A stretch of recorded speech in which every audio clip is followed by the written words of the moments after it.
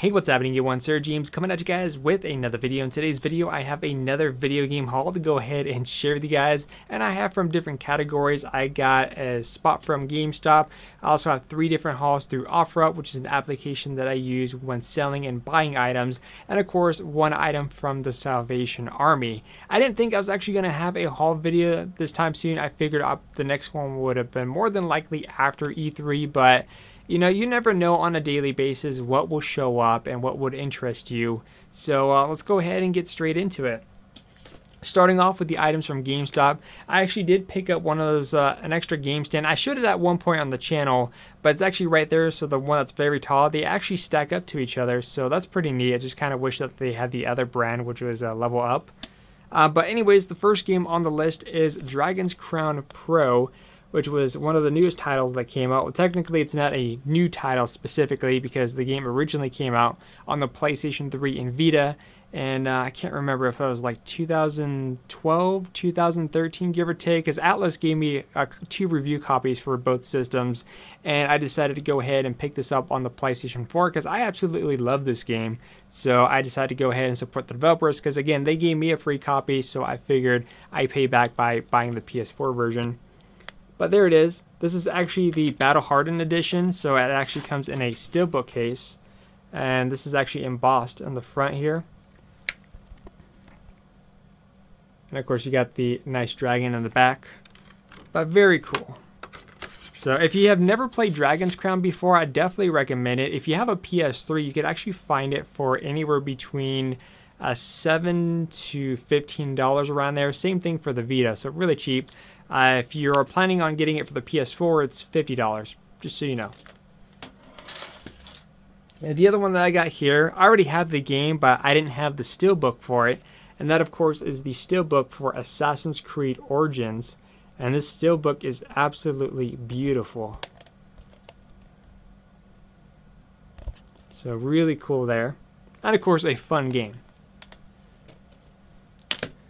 Let's see, next up is another pretty much RPG that I was searching for, because if you guys recall, I've pretty much been getting a lot of RPGs recently, and these are games just I haven't played before and wanted to get because initially, pretty soon, I'm actually going to be in an RPG grind, so I have a lot of different games to go through. I got like at least, I don't know, 10 different RPGs that I need to play through because I haven't played them before. But this is one that I was also looking for. It was a little bit hard to find as well, but one finally did show up. And that, of course, is Blue Dragon. So I've heard really good things about it, and the art style, based on what I see here, actually looks very neat. So can't wait to play it. This was, I'm trying to remember, like $9 or $10, give or take. I think it was like $8 with a Rewards Pro member. Another one here, I don't normally see this with the case anymore, even though I have this on PC, because anytime a Battlefield game comes out, my main choice for that platform is the PC copy, and then eventually I'll get the console copy because I like having extras. And that, of course, is Battlefield 2 Modern Combat for the Xbox 360. So yeah, I don't normally see one with the case appear, even though this one's been through a little bit of abuse, but I think it kind of adds to the cover art. If you could see it there, it's kind of like chipped away a little bit.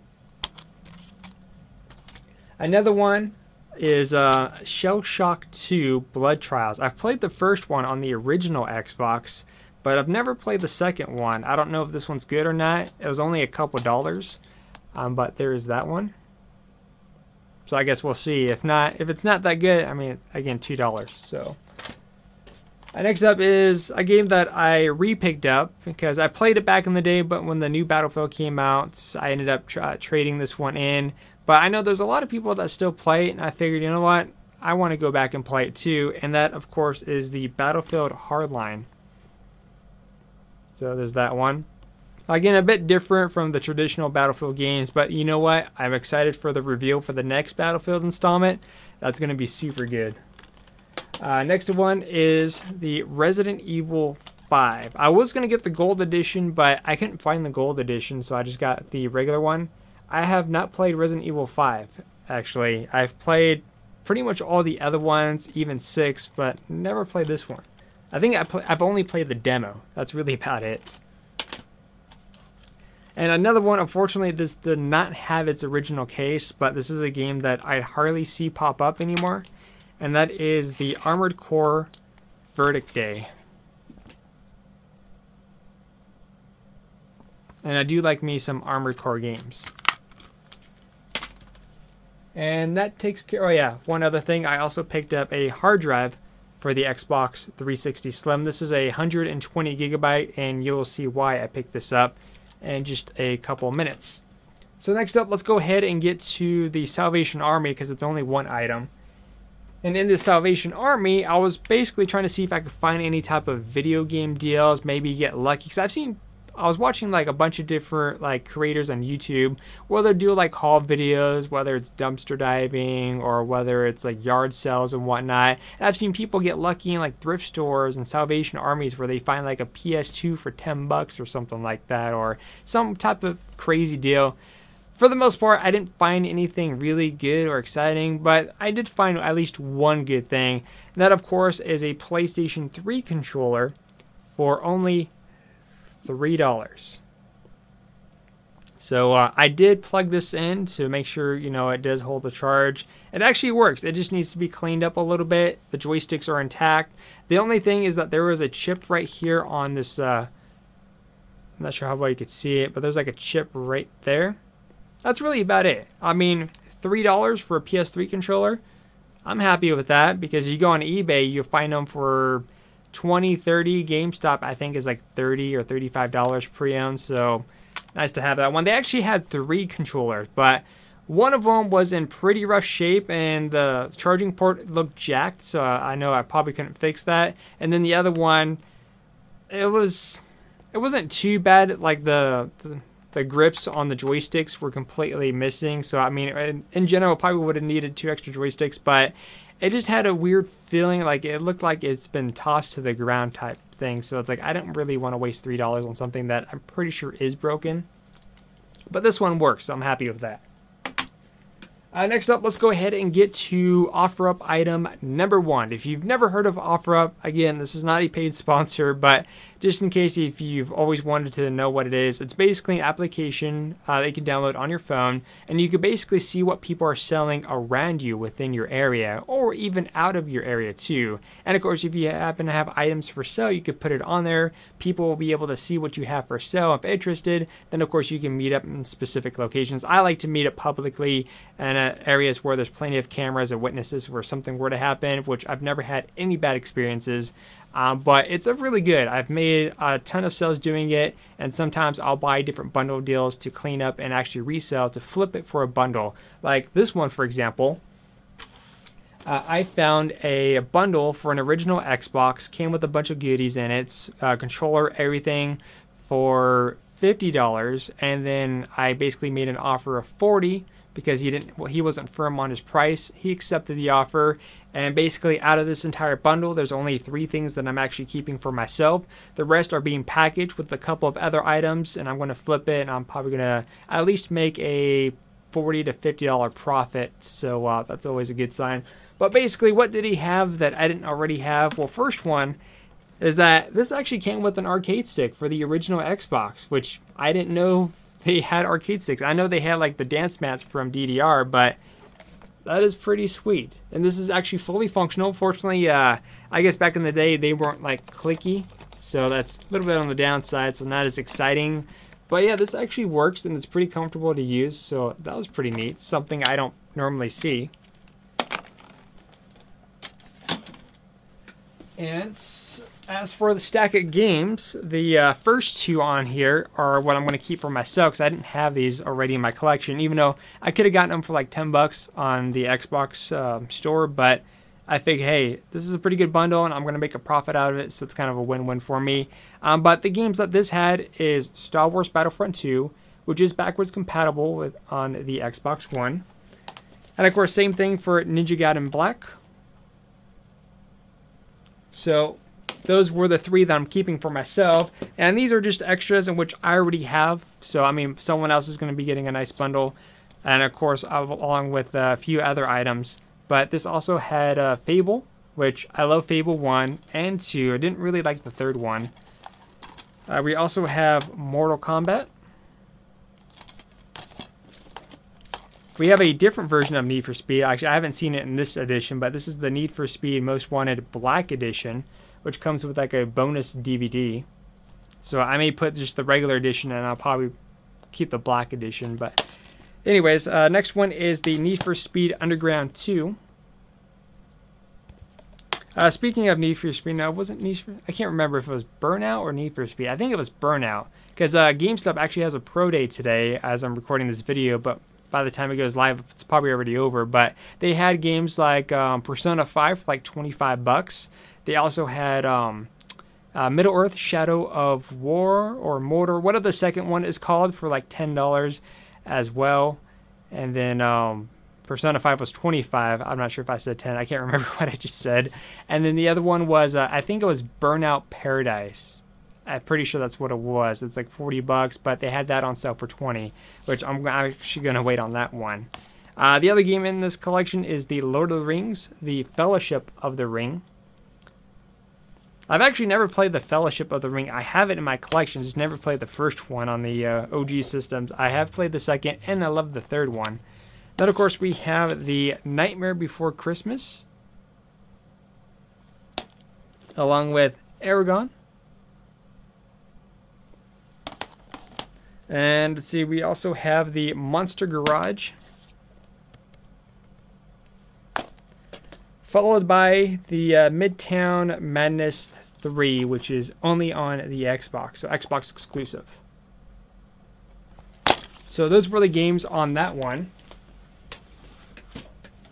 And of course, it came with the system and all the power cords, and it came with one controller. And the good thing is I don't really have to do any repairs on this one, which is nice, because normally when you see a... I guess it depends on your area. For my area, every time I see a pre-owned original Xbox, usually one of the things that people listed is that the disc tray isn't working properly. And that tends to be a common issue with the original Xbox, where the rubber band in the disc tray just isn't gripping correctly to the point where the disc tray just doesn't come out all the way. So you would have to like put a little pin in there just to get it out. But thankfully enough, the disc tray is fully functional. The system works nice. It just needs to be taken apart and do a deeper cleaning, and then of course clean up the top here as well, because there's a lot of dust in the cracks and crevices here. And then of course I could put a nice bundle together and again make about $30–40 profit, so it's a win for me. The other item that I got, which is, I'm not going to use it for resale, I'm just going to keep it. It was a 4GB Xbox 360 that someone was selling, and the person was asking $30. I made an offer of $25. I don't tend to go lowball if it's a really good deal, but you never know. You know, if you could save a few dollars, I bet you would. So again, made an offer of $25. The person accepted. And here it is. The system itself actually does work just fine. The power supply, when it first turns on, the power supply kind of makes a weird type noise, but then like after a minute it tends to go away. So more than likely I'll probably need to replace the power supply. So again, that's not a big deal because I could find them for pretty cheap.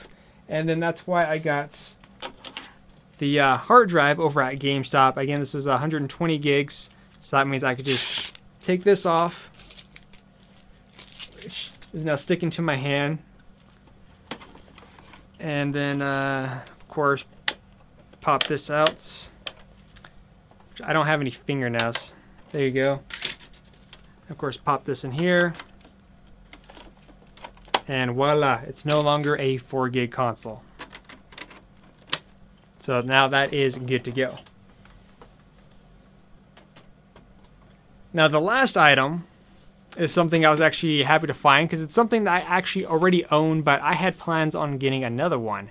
And the item in question is called the PlayStation 3D Display Monitor. I actually got it back in 2014, 2015, somewhere around there, as a refurbished unit on Newegg. I actually have an old unboxing video of that, which I'll link it down below if you want to check it out. So here it is. This is the PlayStation 3D Display Monitor. I was going to have it hooked up, but it's like, then I had like everything else on the table. But this is a fantastic monitor. If you have products running at 1080p whether it's your old system or even PS4 or Xbox One. I mean, those don't matter as well. But this is a great display monitor, and I just like the overall shape of it. The speakers built into it are actually decent, and the picture quality is just absolutely amazing. Like I said, I was going to order another one, but I managed to save a lot of money because the person had it listed on OfferUp for $100, and I made an offer of $60. I mean, I was going to do $80, but I took a shot in the dark at $60 because the person could say no, and then I could just go up from there until they say yes. But the person agreed to $60. It's in mint condition. There's like a little mark on this, well, you can't really see it because it's all in black. It's really hard to show it because then the autofocus would just go crazy. But there's just a little tiny mark over here on the speaker portion, but that's about it. Screen is perfectly fine, no dead pixels, no issues with the light or anything. So I was truly happy about that one, because instead of spending $124 again, I only spent basically half the cost. So again, I can't complain about that. And that's pretty much it. So let me know what you guys think about this in the comment section down below. Did you guys go to the GameStop Pro Day? And of course, did you basically find anything good? I know someone mentioned they got the Burnout Paradise, and I'm trying to remember what else. Let's see. Oh yeah, I saw Deadpool 2, by the way. Deadpool 2, awesome film. Recommend. I actually like Deadpool 2 more than I like the first one, and I like the first one. So that's, again, from my perspective. And I guess the other thing too, I'm not sure if you guys heard of this, but apparently Best Buy's Gamer Club membership, whatever it's called, I've never really got into it because I don't like my local Best Buy, to be honest.